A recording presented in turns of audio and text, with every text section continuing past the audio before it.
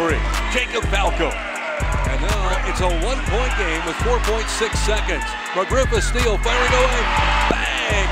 McGriff with 1.3. And now time runs out, and the Binghamton Bearcats have snatched defeat away from the scoreboard. McGriff. Gonna be good. Out in front, William Cole French leading the way. In second, it is Matt Cavalieri of Binghamton. Wow, this is a tight final 100 meters here. Meanwhile, your favorite, John Riley, is lost in the pack. He's in the back. He's trying to push here, or someone's trying to push out of this last corner. Yep. Coming up front, it's Cavalieri in the lead. And out of nowhere, Nolan Hickey-Bryant challenging. Wow. And it's Cavalieri of Binghamton with the win. What a finish to that race. Lead is in fourth. And that's shifted a little bit here. Sorry, fourth and fifth.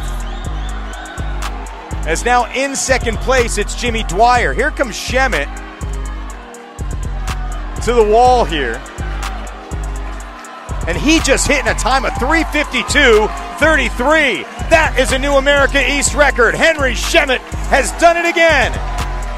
Defending his title and breaking his own conference record. A time of 3:52.33. Max Trias of UMBC getting in there with a time of 3:58.48 for third.